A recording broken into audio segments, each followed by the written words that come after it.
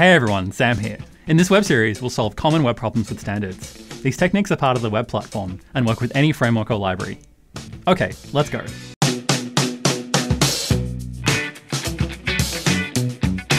Forms make up online stores, signups, and actually I find them really painful. So get a coffee, energize your brain, and let's make them easier by not overthinking them and adding some validation rules, which come for free as part of the web platform.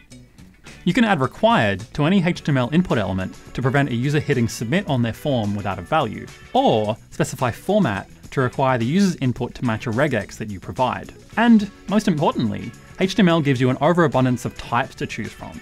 Do you just want a phone number? You can just ask for one. Do you want a color? You could write your own picker, but turns out nearly every browser has an inbuilt one. You can also, ask for dates and times, and this is great because it deals with the user's locale on your behalf. To trigger form validation, users normally have to hit the submit button. You can also trigger this with JavaScript. Once validation has started, you can take advantage of CSS rules to style your inputs based on, whether they're correct or not. For me personally, I like to add adjacent hidden elements that become visible if the user's done something incorrect. Use required for fields that are required, use format with the correct type when you need it, use a type to ask for a phone number or color or whatever you want, and give your user feedback on input via CSS rules. This is how I build form validation the standard way. See you on the next tip. Hit with it.